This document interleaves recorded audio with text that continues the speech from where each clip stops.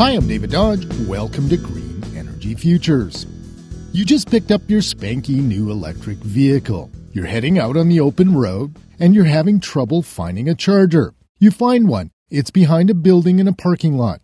It's a slow charger. There's no squeegee to clean the windows, no washroom, and no place to hide from the storm. Electric Autonomy Canada wants to change all that. They know EV drivers have much different needs, so they put up $40,000 and held an international design competition to find the ultimate electric vehicle fueling station of the future. Hello, I'm Alana Weitzman, VP of Strategic Development, Clean Transportation at Electric Autonomy Canada. And we are a news platform that is focused on accelerating the transition to cleaner, safer, and more affordable transportation. It is called the Electric Fueling Station of the Future Design Competition.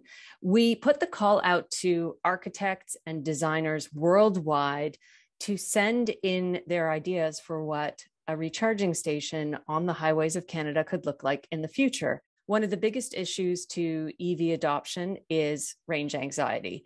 It is a fact that after driving 400 kilometers, everyone needs to rest.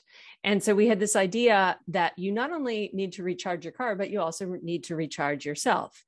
And so we wanted to showcase the differences between gas refueling and electric refueling and how that can be a positive experience. The competition was a big hit. Electric Autonomy Canada received more than 100 entries from architects all over the world. The winner picks up a $25,000 prize. The winner is an architect based in Edinburgh, Scotland, named James Silvester, and his design is called More with Less. It's absolutely beautiful. I think that's the first thing you notice when you imagine this station being built, that you will pull up to this curvilinear timber structure that is punctuated with courtyards. Picture a beautiful oblong modular structure in which a variety of facilities can be inserted. You can insert a cafe in there. You can insert an arcade in there for the kids. You can insert these beautiful gardened lounge areas where you can catch up on work or stream a movie.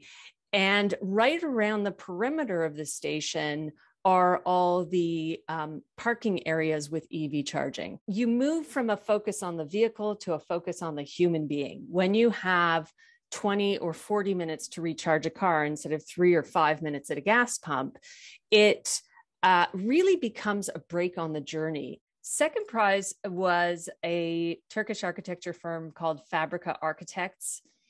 It's called The Circle, and if you can see the picture, you'll see why.